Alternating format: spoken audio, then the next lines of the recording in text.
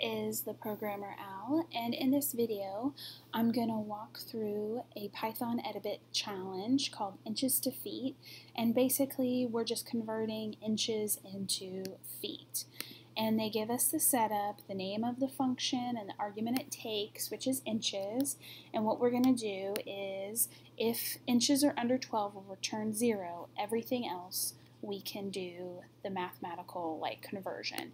So we just have to do a little bit of an if-else. So if inches is greater than or equal to 12, what we're going to do is return inches divided by 12, else return 0 is what they want us to do.